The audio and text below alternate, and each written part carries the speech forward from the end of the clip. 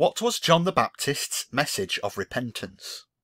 When you say to people that nowhere in the Bible does it say repent of your sins to be saved, they'll probably take you more often than not to John the Baptist's repentance, because John the Baptist did preach repentance. So let's get started with the Synoptic Gospels and let's look at John the Baptist's message of repentance.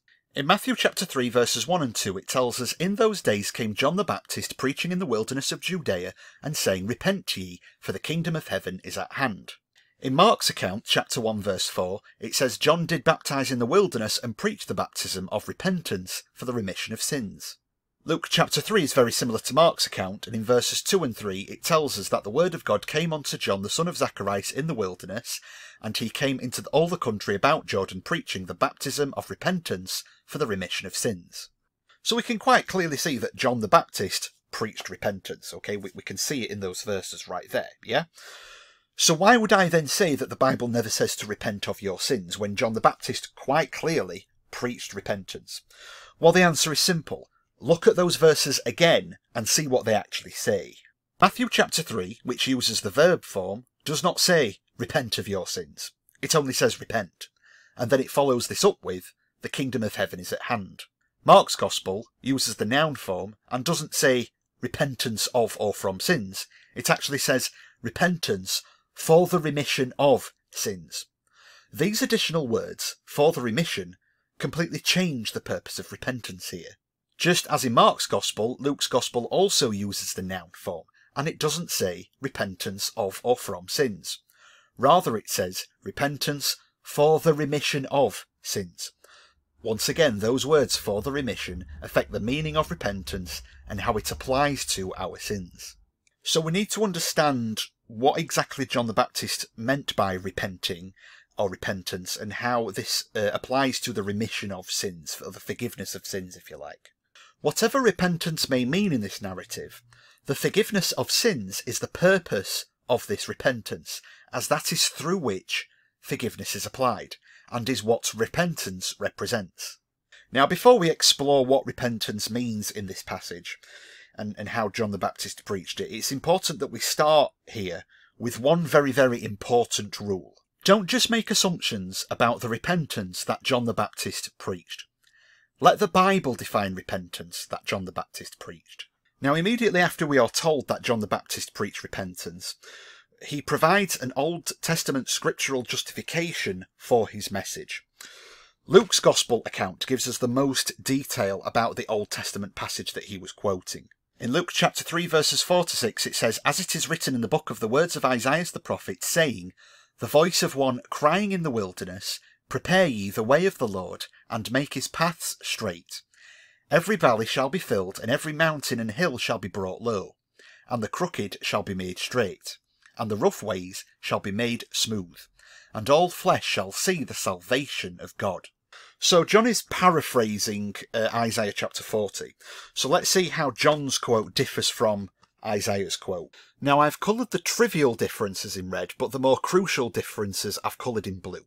This is very important for understanding what John the Baptist means in Luke chapter 3.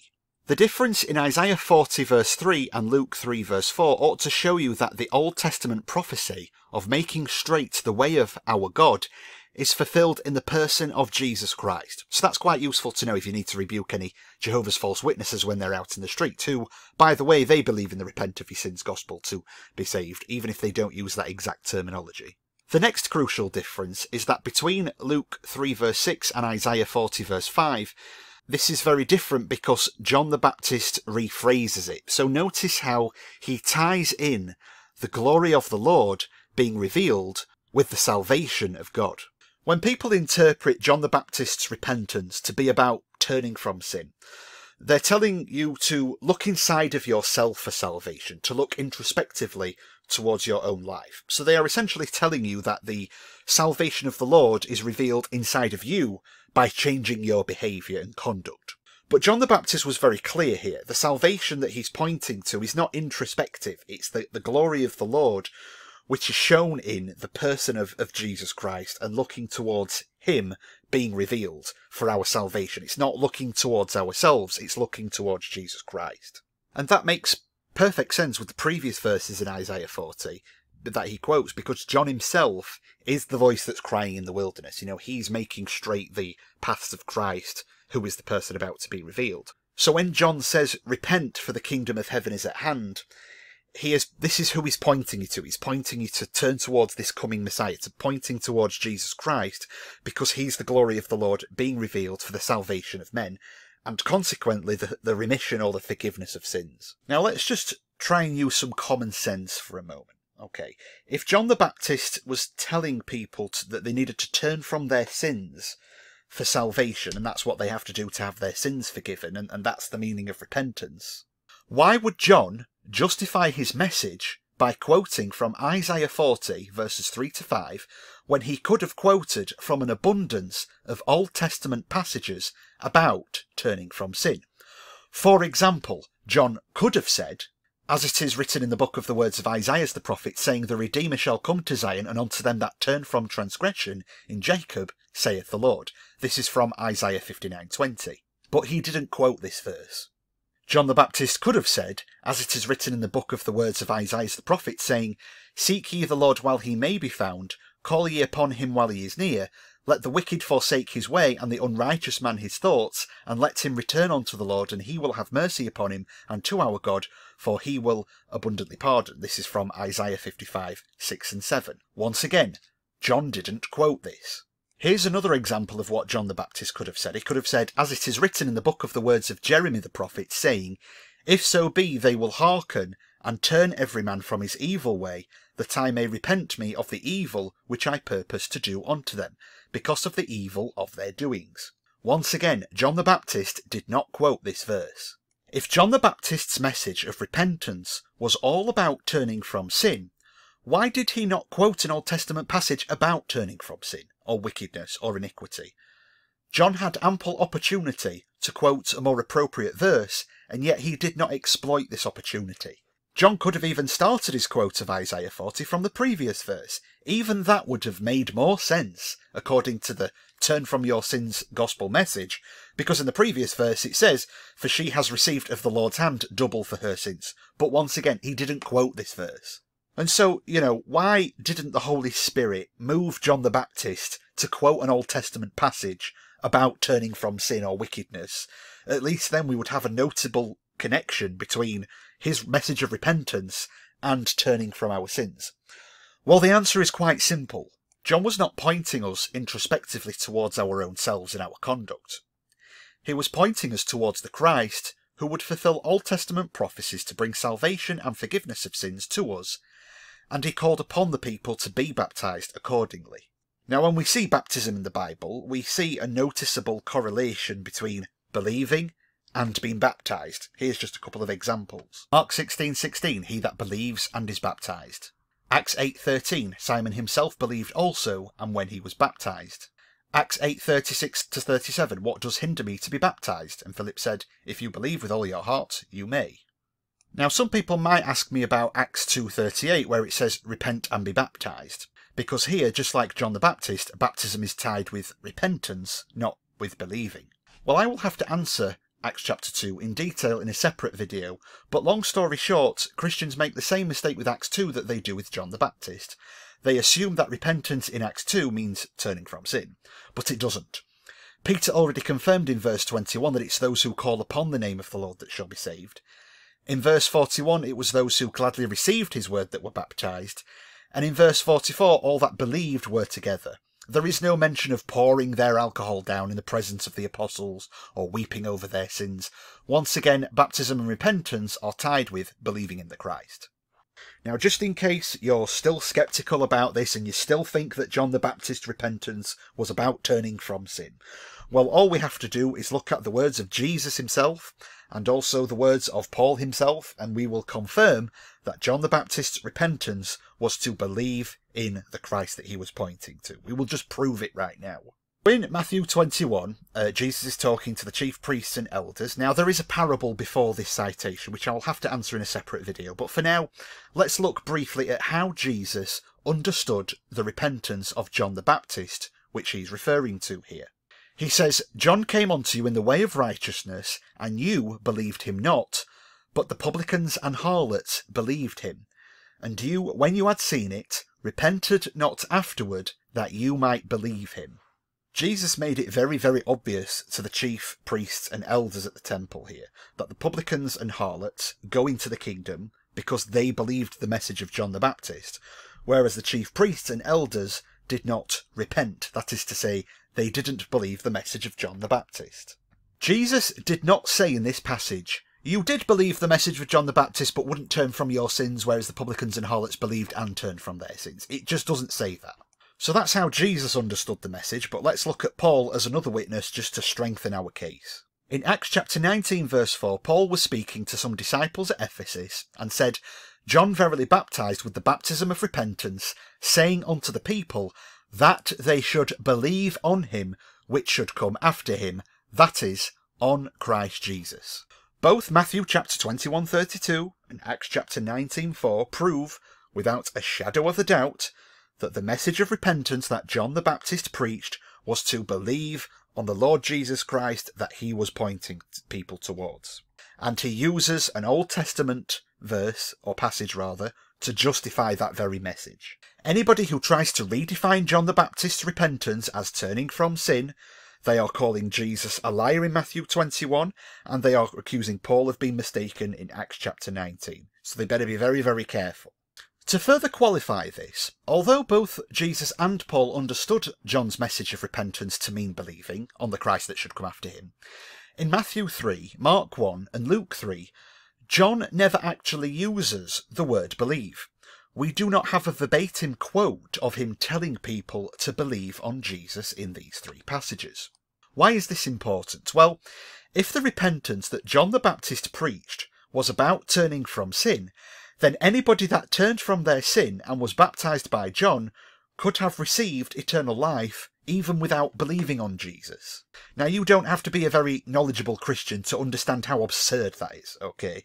That John could have said, "Hey, Jesus is coming, everybody, so turn from your sins and get baptized and we're all good," okay? With no mention of believing on him or trusting in him for salvation. I mean, that's just absurd, isn't it? The commandment to believe on the Lord Jesus Christ as a requirement for eternal life is encapsulated in the command to repent. Because as per Matthew 21:32 and Acts chapter 19 verse 4, and as justified by John's Old Testament references, that is what John is telling them to do when he says repent.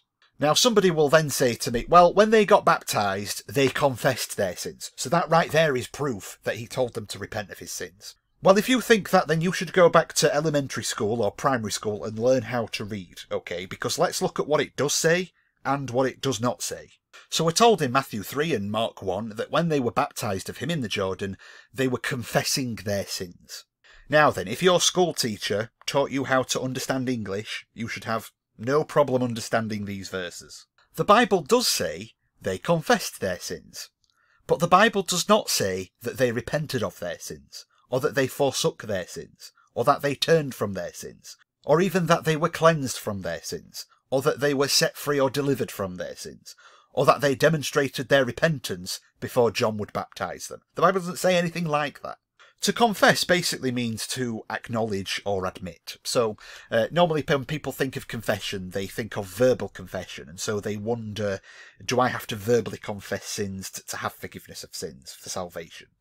But that is kind of redundant and rather unnecessary in the sense that Jesus told many people to believe in him in John's Gospel without telling them specifically to confess their sins.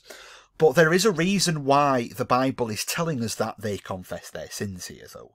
You see, John the Baptist's baptism was very specific. He needed to know who to baptize, those who would believe on the Lord Jesus Christ he was pointing them towards, and who not to baptize. Now, if Jesus came to die on the cross for our sins, and he came to bring forgiveness of sins, it would be rather redundant to believe on him as the Christ if we don't admit or acknowledge that we have sin. Okay, you know, if these people didn't sin, what would they need this Jesus or this Christ Messiah figure for? Why would they need him for forgiveness? If they don't have sin, it doesn't really matter whether they believe on Christ or not. So confession is kind of like a litmus test that John could use to determine who acknowledged their sin and would trust in this Messiah to deliver them and grant them forgiveness from their sins, and who wouldn't. And so he would know whether to baptize them or not. He could only make that assessment based on what they confessed to him. Now, in the case of the Pharisees and Sadducees, we might assume that John knew that they wouldn't confess their sins, and this is hinted at in other passages in the Bible. So, for example, in John 9:34, the Pharisees refused to be lectured by somebody they perceived to be born in sin. In John chapter 8, many Jews denied being in bondage to any man or to sin because they thought they were of Abraham's seed. And even John the Baptist said to them, in this passage here, think not to say within yourselves, we have Abraham our father, right? And the Pharisees accused Jesus of being a sinner, for healing on the Sabbath, and accused him of dining with sinners.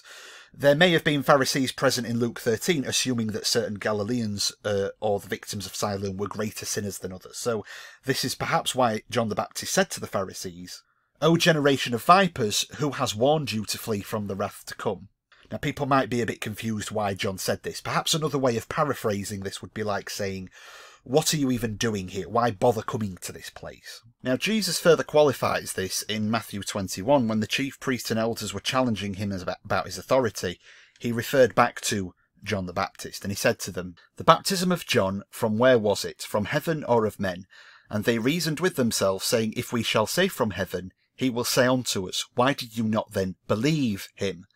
But if we shall say of men, we fear the people, for all hold John as a prophet. So the chief priests and elders derived a lot of their authority from the people. And so if the people were following John the Baptist and they opposed John the Baptist and they didn't believe him, okay, there it is again, they will lose their power over the people. So the chief priests and elders were definitely aware of John's message of repentance, and many of them made up the Pharisees and Sadducees that were rebuked by John. But again, as Jesus points out, the problem is that they didn't believe John the Baptist. So again, the message was about believing. So in summary, when John the Baptist said, repent for the kingdom of heaven is at hand, he was compelling people to believe in the Christ that he was preaching that would come after him. Matthew 21:32 and Acts 19:4 prove that to be the case. Anybody who argues against this and still insists that it was a repentance from sin must presumably think they're smarter than both Jesus and Paul. Now, there is one more thing to be addressed, though. What about the bring forth fruits meet for repentance? Well, as this video is already getting too long, I'll address this in the next video. We will look at what are John the Baptist's fruits worthy of repentance. This is No Nonsense Christianity reminding you that nowhere in the Bible does it say repent of your sins to be saved.